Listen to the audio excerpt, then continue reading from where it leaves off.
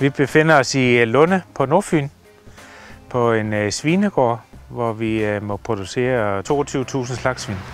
Det er en dancorn-silo på 1000 tons, og vi investerede i sidste år, fordi at vi har opbevaring i forvejen, men vi vil gerne have, så vi har til et år ad gangen, og så køber vi korn ind ved naboerne i høst.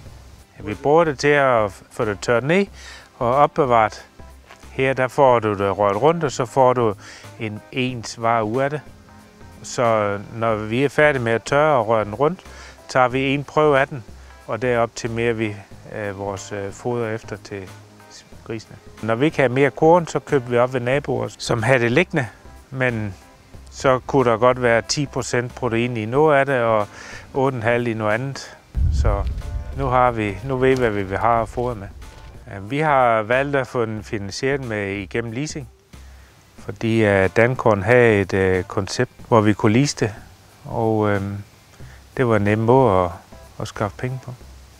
Det har været en nem proces. Dancorn havde jo konceptet, og det tog jeg banken med og fik god for, og så har det bare kørt. Det gjorde vi, fordi de havde et færdigt koncept, og de var klar med ansøgningen til kommunen og det hele. Det var kun at sige ja til, at vi gerne vil have den silo. Vi bestilte i sidste øjeblik, og vi fik støbt pladsen, og så tog vi på ferie 14 dage, da vi kom tilbage, der stod siloen, som den skulle.